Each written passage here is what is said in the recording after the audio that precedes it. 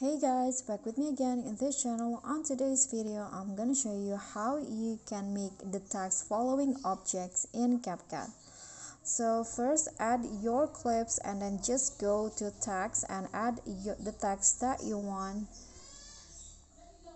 For example, like this, and then you can change the font or the style into the one that you want. Okay, I'm going to use this one and then I'm going to put it in here.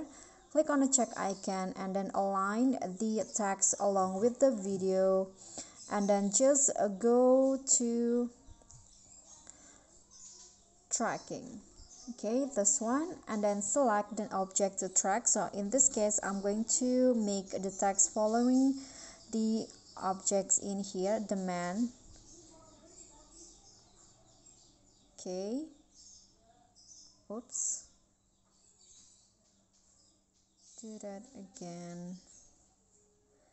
So you can just adjust it,